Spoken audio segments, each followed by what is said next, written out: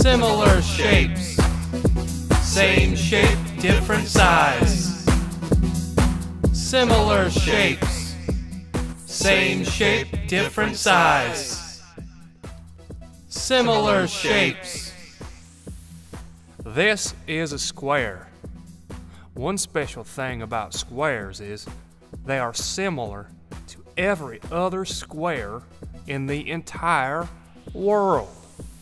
And every square has 90-degree angles, and all the sides are the same length. We're going to expand some squares and contract some squares. The entire time, every square is similar to the other square. They're the exact same shape, but they're different sizes.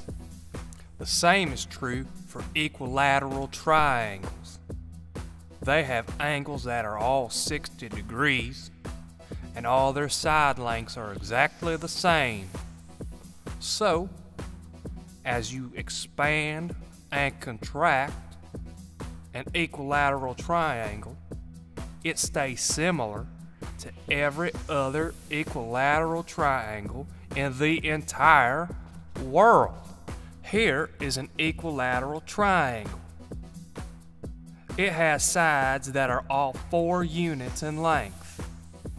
If I expand that triangle to where each side is 8 units in length,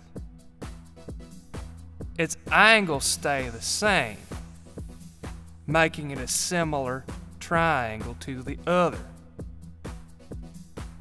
Now, if I make a really small triangle where each side is 1 unit, the angle measures stay the same, making it an equilateral triangle. And triangles don't need to be equilateral to be similar to one another. Here are 2 similar right triangles. They're called right triangles because they have a right angle.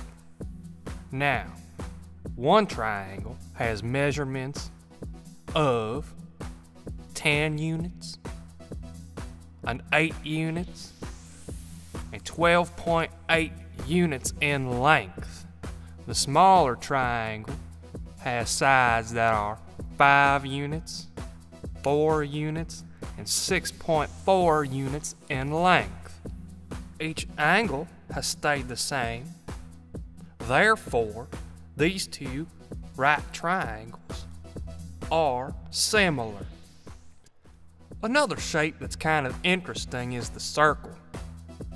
Every circle is similar to every other circle in the entire world. They can be bigger or smaller, but they all are proportional, so they're similar. Similar shapes, same shape, different size.